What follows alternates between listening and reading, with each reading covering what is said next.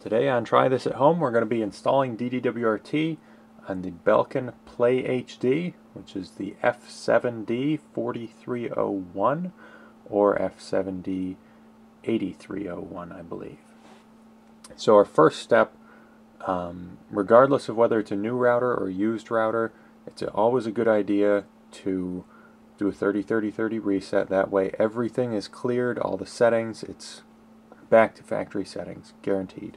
So this is the way that you'll kind of surefire make sure it's going to work, not going to brick your router. So you're going to need something little to push the reset button with. The reset button is just above the power, and the power is here. You'll need to know where both of those are, as you'll see. So basically, push in the reset button, hold it down for 30 seconds. So count to 30.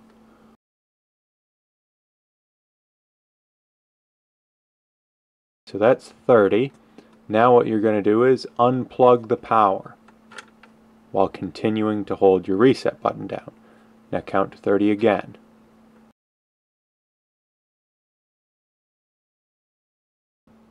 Okay, so that's 30 again. Now plug your power back in, still holding your reset button down. Count to 30 again. Okay, now you can release your reset button, plug in your Ethernet cable, and head to your computer. Okay, so over on our computer at 192.168.2.1 we have the Belkin firmware. Now everything has been reset because we did the 30-30-30 reset. So go to firmware update, and now it says blah blah blah. Basically leave it blank because you've reset everything. Click submit. So once you get here, click choose file, then select your mini build.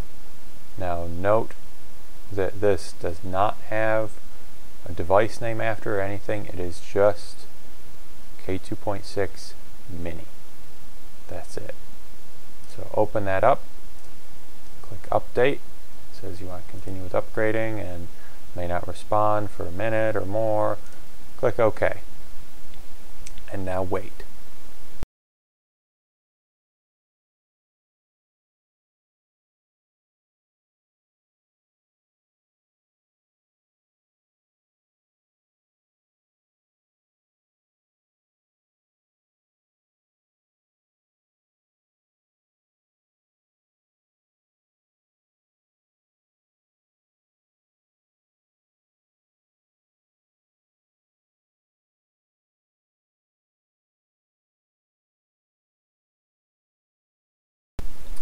Okay, so now that it's finished upgrading, it comes up unable to connect to the internet.